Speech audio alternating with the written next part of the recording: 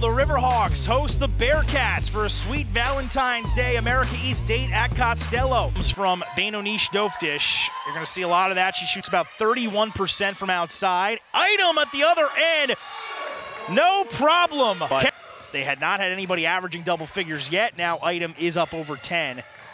Solis at 9.5. That one cashed in. Solis, good closeout, but Benonish Dovdish now for the moment. Price defending her down to 3 to shoot. They try to get it to Bowman. Teal jumps in front, open court, easily goes coast to coast. Bailey Teal with the steal and finish. Entry goes to Solis with 5, and Solis off the mark. Van Warsing offensive rebound and then off glass. You really can't overstate how good Kaylin Van Warsing has been. Teal now looking to push. Item again, this time a corner 3. Got it! Karis Item not shy about taking them. Here in the second so far.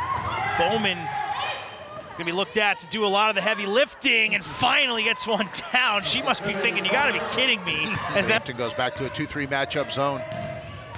See Bowman coming off a good game and a losing effort over the weekend. Edmonds lets it fly. Best shooting team from deep in America East. On the conference leader in assists, but sort of asked to do a little too much.